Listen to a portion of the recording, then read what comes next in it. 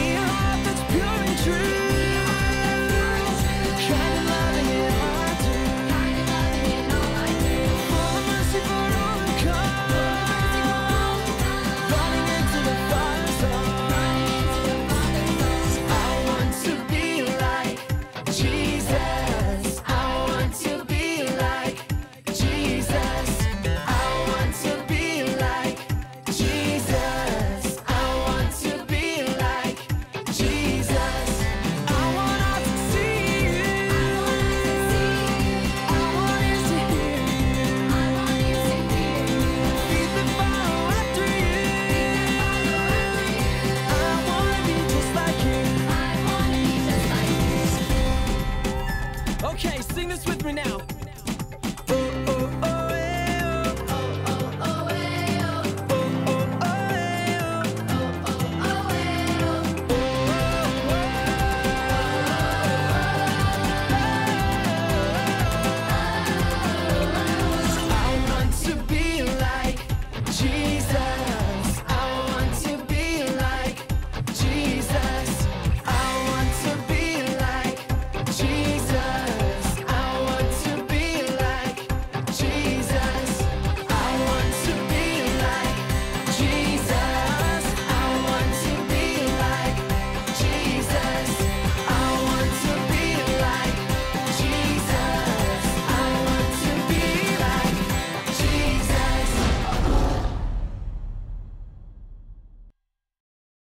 Welcome back, everybody. We're continuing with our parable stories. And these stories are so important because when we listen to Jesus' teachings or parables, we will gain a better understanding of how he wants us to live. This week's parable focuses on mercy and forgiveness. As God's children, we forgive others not just once or even 70 times, but countless times, recognizing all of the love that God has for us and all of the times that God has forgiven us. In fact, demonstrating mercy to others can actually be freeing to us because grudges can weigh us down, but giving others mercy and love releases us. So let's listen to the parable of the unmerciful servant. Stories of the Bible. The parable of the unforgiving servant.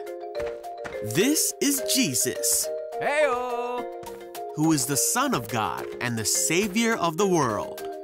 While Jesus was on earth, he taught everyone about God's love and healed people from their sickness.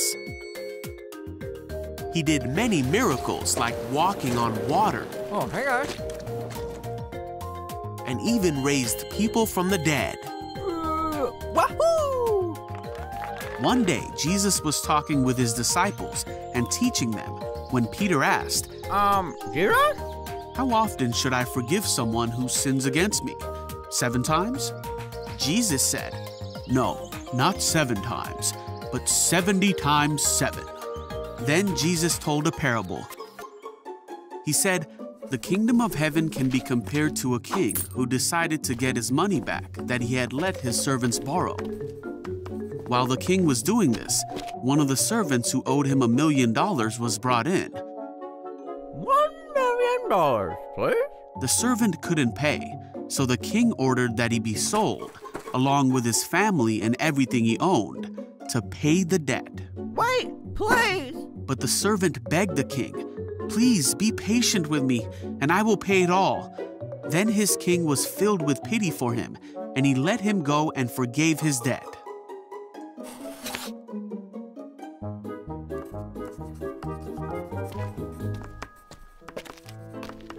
But when the man left the king, he went to a fellow servant who owed him a few $1,000s.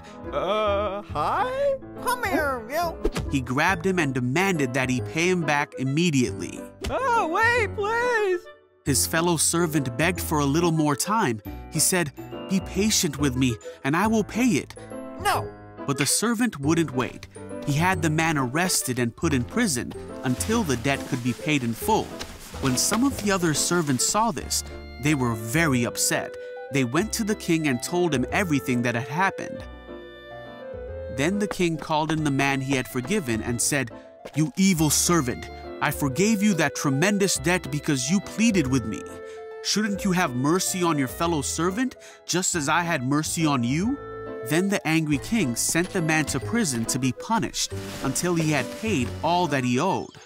Jesus then said, "That's what my heavenly Father will do to you if you refuse to forgive your brothers and sisters from your heart." What a cool Bible story. That parable really helped me understand more about how Jesus wants us to live. There are a lot of ways for us to apply that same teaching to our own lives. So let's watch the modern retelling of the parable to see how we might be able to live in the way that Jesus wants us to. Let's watch. Once there was a boy who got himself into a debt he could not pay. You might say that what he did was an accident, or you could say it was careless. Most likely you will agree that the boy's actions were, no doubt, a bit foolish.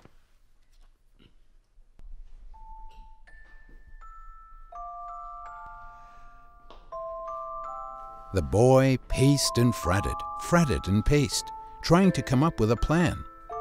Before he could think of a way to keep himself out of trouble, the front door opened and his father walked in. Hey Luke, how's your day, little man? He was so shocked, he was nearly frozen where he stood. Finally, the boy decided to tell his father the truth. When the boy had finished his story, his father knelt before him, no doubt ready to announce a harsh punishment. Except, punishment is not what the father gave him. Because his father loved him, he forgave him and wiped away the enormous debt. So the boy went outside to play and continue with his life. After a little while, the boy decided to retire back to his bedroom. There he found a ghastly sight. It was his little sister, drawing messy scribble murals all over his favorite posters. You might think the boy would show patience and kindness to his little sister. After all, his father had just forgiven him of a much larger debt. Sadly, that is not at all how the boy reacted. Whatever mercy his father had shown him, it did not make its way on to his sibling. The boy's father was disturbed to learn that the boy had been so cruel to his little sister, and all this after the father had shown him mercy for an even greater crime. The father reminded the boy of the enormous debt he had forgiven. He questioned the boy, asking, "Why wouldn't you forgive your little sister for this, an even smaller debt?" The father had shown the boy mercy, and so the boy had no answer for why he neglected to show even an ounce of that same kindness to his little sister. Wow, what a great way to help us understand how Jesus' parable applies to our lives today. I think it's time for a song. Remember, one of the messages that shows up every week is that God loves us very much. This song is about how big God's love is. Everyone up, let's sing and dance.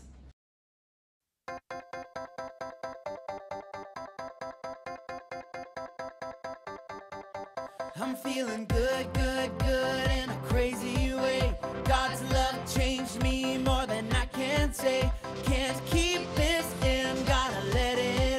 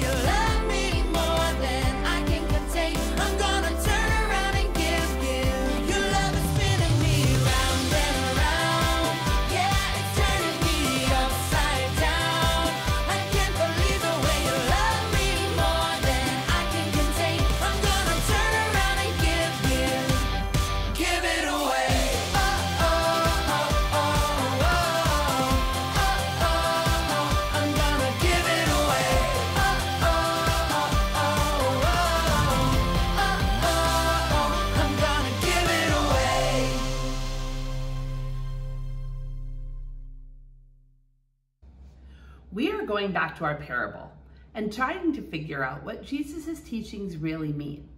Let's start at the beginning of the story. This story starts with one of Jesus' friends, Peter, asking Jesus a question. Let's see what it is. It's in Matthew 18. Then Peter came to Jesus and asked, "Lord, how many times shall I forgive my brother or sister who sins against me? Up to 7 times?" Jesus answered, "I tell you, not 7 times, but 70 times 7 times.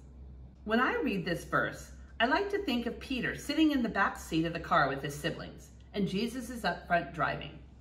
Peter's brother, let's call him Jeter, is driving him crazy. He keeps taking his pens and kicking his seat, and Peter is doing his very best to not get really mad. Finally, he's so fed up, he does what we all do when we're annoyed, and he whines, "Mom!" Okay, but really he says, "Jesus!" And then Jesus turns around, probably a bit exasperated. "Yes, Peter?" And Peter asks how many times he has to forgive his other backseat dweller. He wants to know at what point he can just be mean back, and when he can snap. Jeter is driving him nuts. It's a lot like when we go to our parents and we say, "Mom, Jeter has kicked my seat like 1,000 times and I've forgiven him and I'm so sick of it." Then Mom says, "Just keep forgiving him. You can stop when you've hit 1,000,005 times, and I don't want to hear it again." That's kind of like what this exchange was like. Peter wants to know how many times he has to forgive someone, and Jesus is like, "Peter, really? Just always do it." But just like my parents didn't answer the question at hand, Jesus doesn't either. He goes into a full-fledged story to try and explain why he is saying what he is saying. The rest of the story we can find in Matthew. "Therefore, the kingdom of heaven is like a king who wanted to settle accounts with his servants. As he began the settlement, a man who owed him 10,000 bags of gold was brought to him. Since he was not able to pay, the master ordered that he and his wife and his children and all that he had be sold to repay the debt." "Hey, give me your candies. You owe me like 1,000 bags of candies. Pay up or I'm going to take your dog, your TV, and your iPhone." Uh-oh, this guy doesn't have 1,000 bags of candy, but the king just told him to pay up. What would you do in this situation? Let's see what the guy did. The servant fell to his knees before him. "Be patient with me. I will pay back everything." And do you know what the king did? He was not only patient with him, he totally canceled out all of the debts. He looked at the servant, shrugged, and said, "Okay, cool. Keep all your candies. You don't need to pay me back." Now, pause the video and think. If you were the servant, how would you react to that?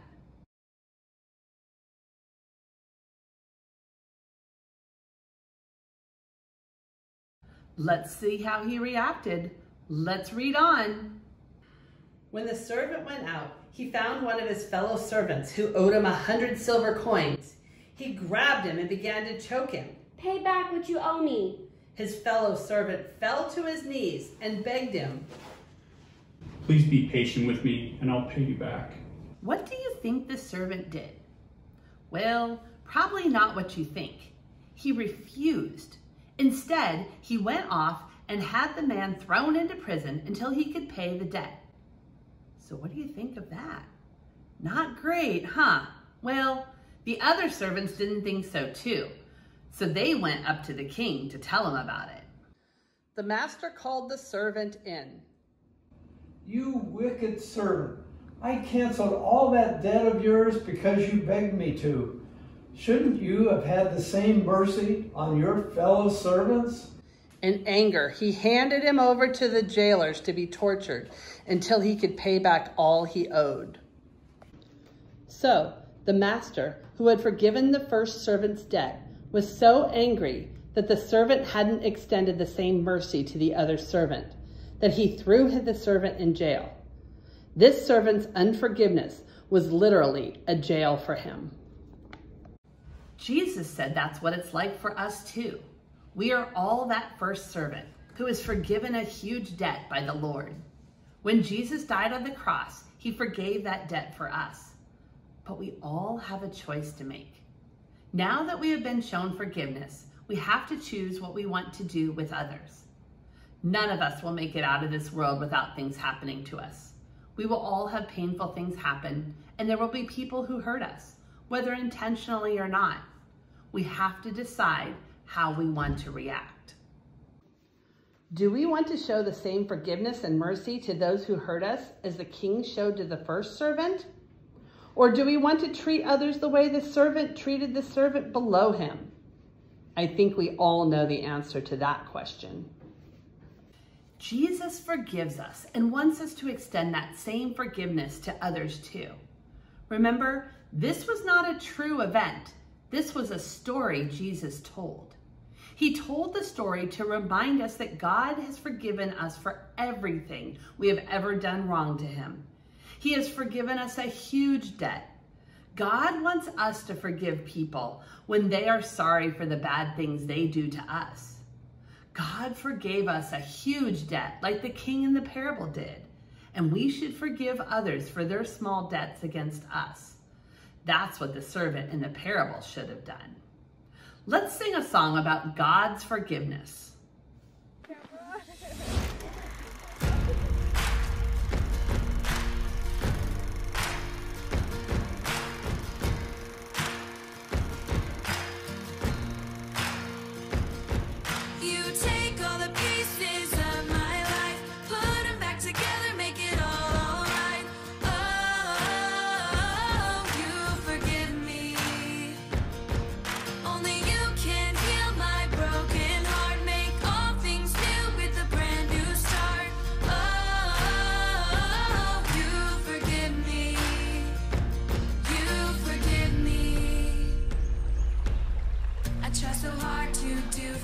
Right, but I make the wrong choice sometimes, and you forgive me.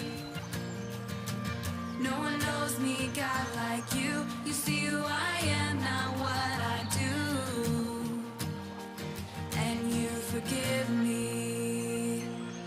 You take all the pieces of my life, put them back together, make it all alright.